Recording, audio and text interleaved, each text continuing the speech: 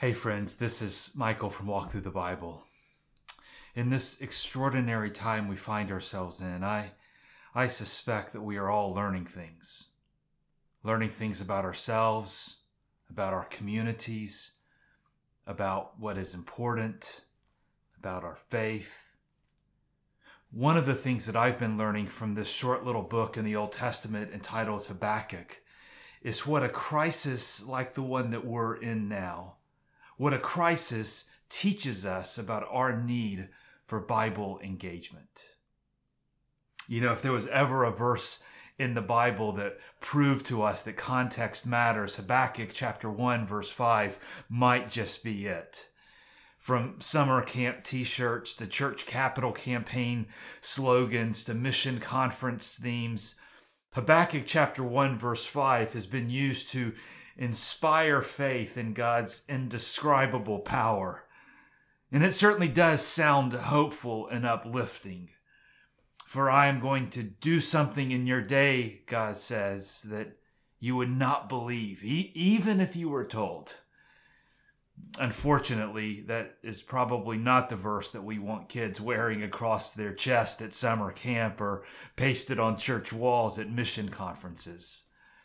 The prophetic word is not one of hope and optimism, but rather of God's pending judgment by the way of the pillage and slaughter of his rebellious people at the hands of the Babylonians. The prophet Habakkuk, when we meet him in the beginning of this short little prophetic book that bears his name, Habakkuk is just distraught. There's the dialogue that forms the structure of the book between God and Habakkuk. And it opens with Habakkuk's plea for God to do something. God's people were in rebellion against God.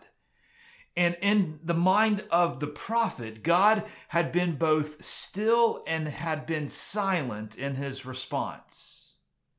Times were good. The enemies were at bay. The promised land was still flowing with milk and honey. Abundance was all around. And in their abundance, the people had forgotten their God, had neglected his commands, and begun to serve themselves. God was, in the mind of Habakkuk, God was like a distant father who kept letting the children run wild while he sat idly by with his arms crossed and watched. And so Habakkuk begins to question God. Verse 2 of chapter 1, the prophet says, "How long, O Lord, must I call for help and you do not listen, or cry out to you violence and you do not save? Why do you make me look at injustice? Why do you tolerate wrongdoing?" Habakkuk's assessment of God, he was still, he was silent, and doing nothing. Yet unknown to the prophet, however, God was neither still nor silent. As the global power shift was moving away from the Assyrians to the more perverse, unjust, and more frightening Babylonians, God was in fact at work, preparing to use the Babylonians to be his tool of judgment and punishment for the rebellion of his people. And then that gets us to chapter 1, verse 5. God says, "Look at the nations and watch. Be utterly amazed, for I'm going to do something in your day that you would not believe even if you were told." And God's response to Habakkuk's complaint continues as he outlines this dreaded pagan nation, which would be his tool for the judgment and the discipline of his people's rebellion. And so now, Habakkuk, his God is no longer still and silent, but now his God's words and plans simply make no sense. As Habakkuk responds, he questions God. Why would you use a more perverse nation to punish your people? Why not a more reasonable and justifiable discipline?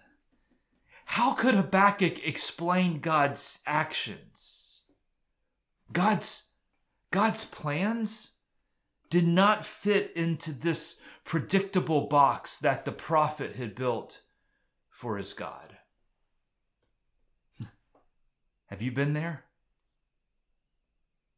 Do you feel maybe as if you're there now? When God's plans make no sense?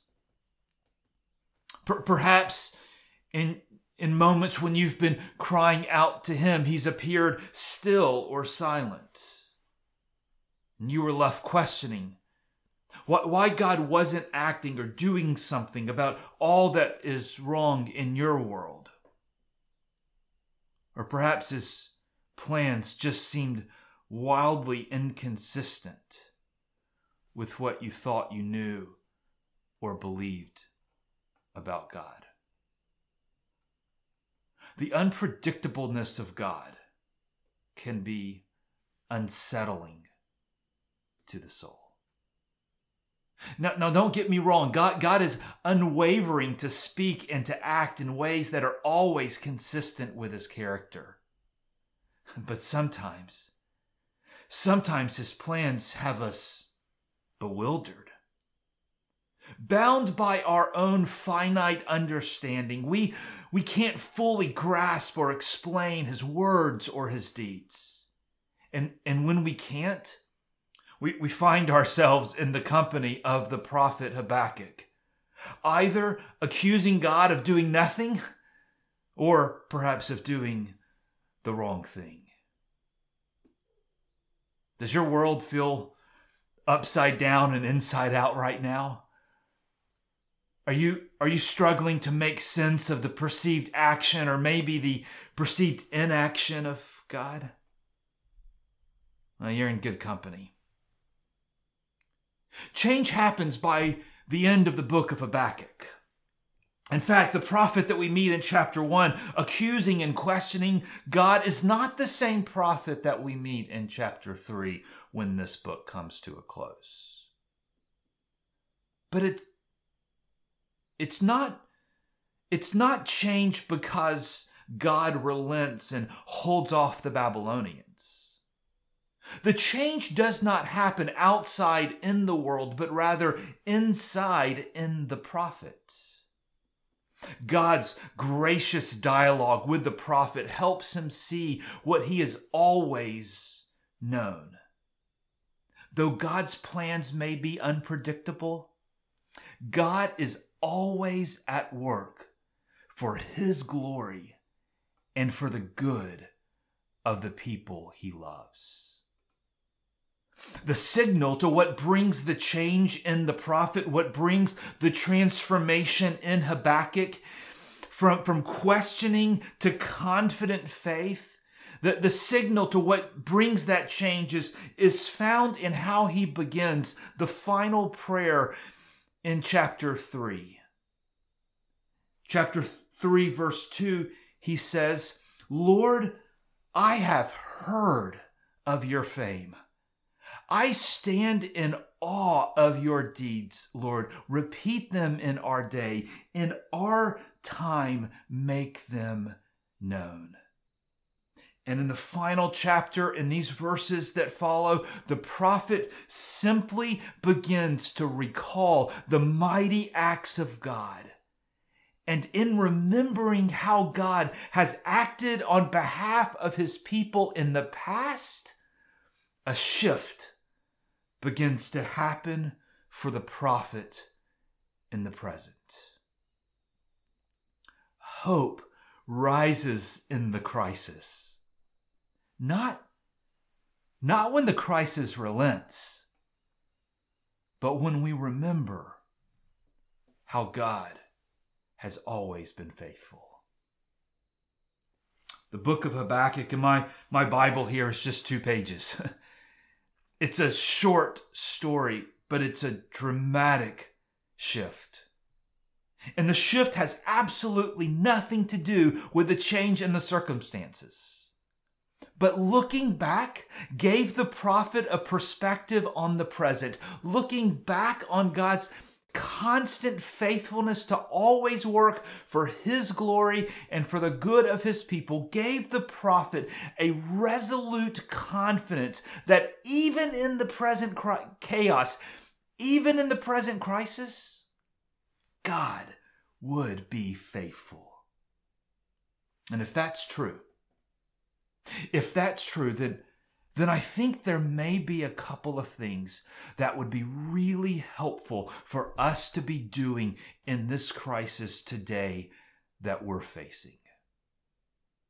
First, remember, for Habakkuk, hope was birthed in his memory of God's faithfulness through the generations.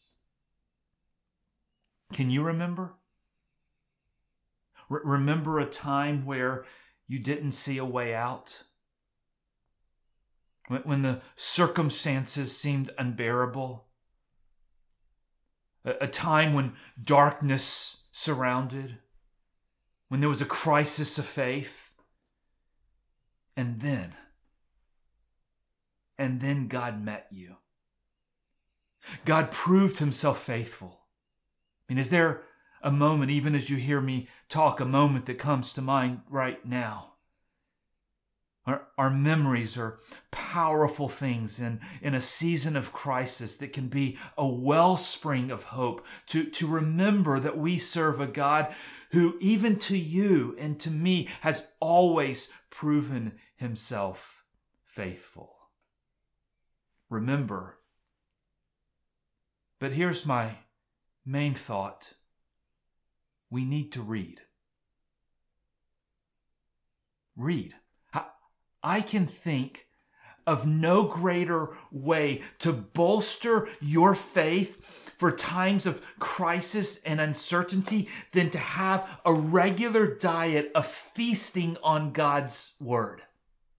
See, when we read this book, this Bible, we read generations of stories of God's faithfulness when the world seemed to be unraveling. We read how God is always at work even when we can't see him. We read book after book, chapter after chapter, page after page, that God is unwavering in his steadfast love for his people. We read that in the highs and in the lows, that when all seems right and when all seems wrong, God is unchanging. He is for us. He is good and he is kind. He is always present, always working for his glory and for the good of his people. See, if we could engage in, if we could feast on this book, much more than we consume news stories and health reports and financial outlooks, if we could engage and feast in God's Word, then the same thing that happened to Habakkuk might just happen to us. We recall God's mighty acts. We stand in awe of his deeds. We remember that he is always faithful. And the stories that tell of God's past faithfulness produce hope in this present crisis. This crisis that we're in, it may not be relenting anytime real soon. And so my word of encouragement to you is to remember and to read. Bible reading and Bible engagement are always needed. But perhaps this crisis reminds us just how needed they are. So find your Bible and read. And read and read and read. Because when we read this book, God's Word, the stories, generation after generation after generation of God's faithfulness gives us perspective on this crisis that we can't find anywhere else. And it gives us hope. It gives us hope, even when the crisis doesn't relent. So friends, feast on this book. And just like our friend Habakkuk, let it change